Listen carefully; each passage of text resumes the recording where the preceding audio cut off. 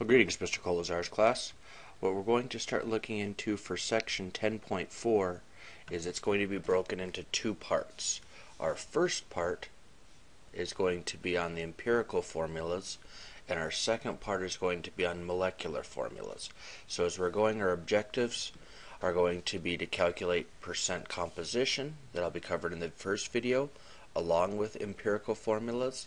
And then our second video, it's going to be on molecular formulas, both of them found from mass percents and actual mass from data.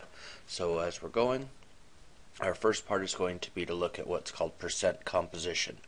Percent composition is percent by mass of each element in a compound.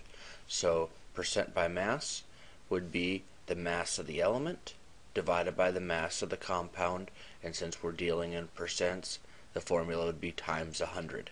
So it's going to be what part of each element makes up the total.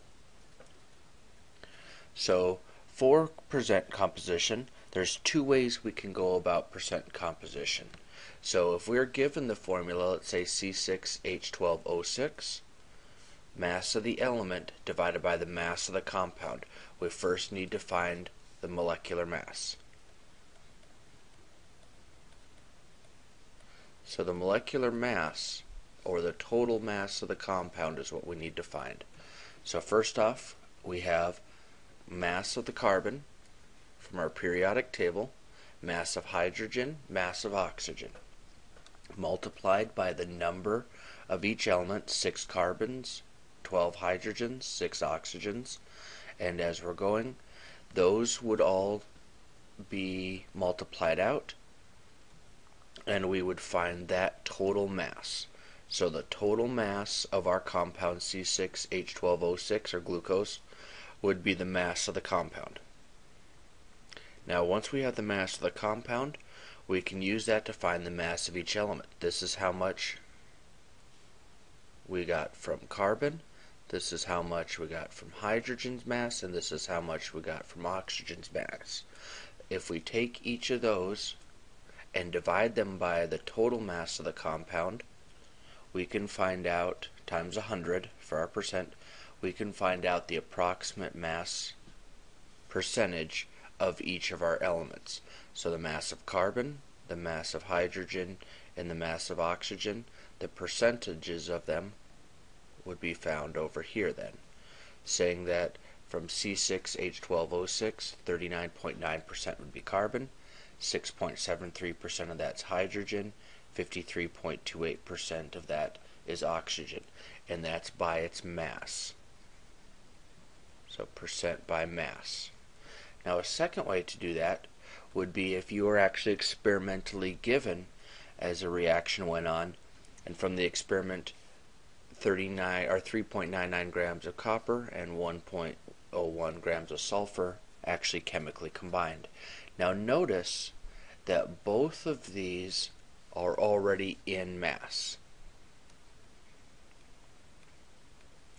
So if they're both already in mass, we're given the fact that it already has 5 grams of total mass. So mass of the element divided by the mass of the compound would give us our percent mass once we multiplied by 100. So if we already have our total mass of 5, we would divide each of them by that 5 grams of total mass, multiplied by 100, and when they work out, 79.8% would be copper approximately, and 20.2% of that compound would be sulfur. So two ways to determine the percent composition, either given the chemical formula or given the experimental masses of each, and then it'd be the mass of the part divided by the mass of the whole. Now two terms we're going to be looking at are empirical formula and molecular formula, and we'll need to know both of these. So molecular formula, the actual chemical formula of the substance, and the empirical formula, smallest whole number ratio of each of the elements. So we've got 3 chemicals here: formaldehyde, acetic acid, and glucose. Now formaldehyde, CH2O. Acetic acid is the active ingredient in vinegar, C2H4O2. Now if you notice, we got a 2, 4, 2 here. And glucose, one of our sugars, or simple sugars, C6H12O6. Now, with formaldehyde, there's one carbon here, two hydrogens, and one oxygen. It's in its lowest common denominators. Acetic acid, C2H4O2, however, could be reduced if we were to divide it all by 2. And C6H12O6, lowest common denominator between these three, if you were to divide each one by 6, you could reduce them down. So the empirical formula, the smallest whole number ratio between them, not the actual, that'd be molecular. The empirical formula then, you can't reduce down C2 or CH2O any further, but when acetic acid's reduced down, CH2O, and glucose, when it's reduced down, CH2O. So all three of these have the same empirical formula and different molecular formulas. Now what we're going to be looking at first off is we'll need to solve for empirical formulas first, but then there's going to be some way, next step, to figure out how we get to the molecular formula. So as we're going to start with solving for empirical formula first, and then we're going to move to molecular formula second, will be our part 2 to this.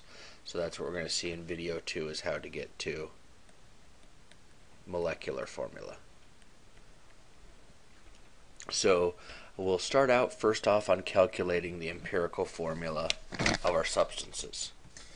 Now to do this empirical formula, on your page there's a little box, middle of the page there.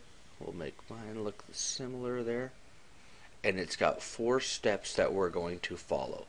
So our 4 steps: to go from percent composition to mass, 2, to go from mass to moles, 3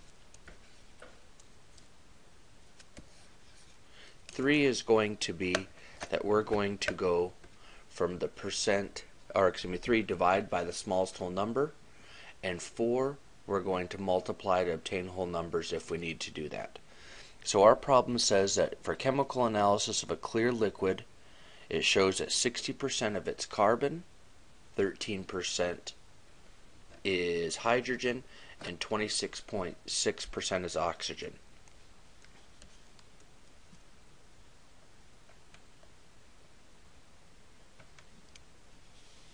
So from our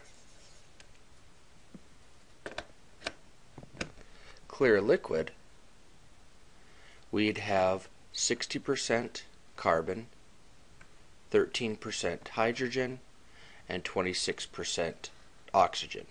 Now in a 100 gram sample, what we're going to look at is we're going to assume we have a 100 gram sample. Because if we assume we have a 100 gram sample, if 60% is carbon, 13% hydrogen, 26% oxygen, we can assume that the percent would turn right to a gram. So if you assume you have a 100 gram sample, from the percentages, that will equal the amount you have in grams. So our first step has been completed, percent composition to mass. Now our second step is we need to go from mass to moles. So our second step is we're working mass to moles.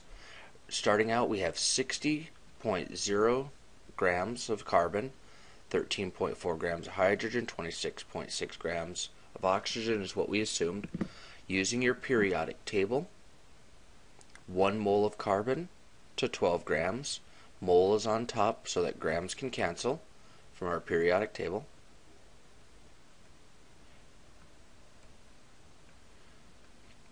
.4 grams of hydrogen,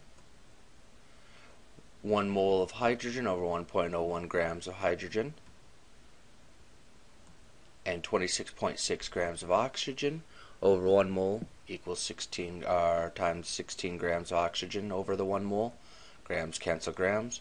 So now we are left with moles of each of our substance. 5 moles of carbon, 13.27 moles of hydrogen, 1.66 moles of oxygen. Now at this point, our next step says that we're going to divide by the smallest mole. So we have 5, 13.27, 1.66. 1.66 is the smallest mole number, so we're going to divide each one by 1.66. Now when we divide each one by 1.66, turns out that we have 3.01 moles of carbon, 7.99 moles of hydrogen, and 1.00 moles of oxygen. Now rounding wise, we can see that this is close enough to the number 3. This is close enough to the number 8. And this one is right at 1. Now rounding wise, since we have all those decimal numbers with our elements to begin with, we'll be very close to being on. Now if this turns out to be like 0.25 or 0.5 or 0.33, could be a possibility, then that's when step 4 would need to take place. If the smallest whole numbers, or if the smallest numbers aren't whole, then we'd have to multiply by a number to get them to a whole number ratio. We'll see that later on. But since they are 3 carbons, 8 hydrogens, 1 oxygen, so our empirical formula for this compound is C3H8O.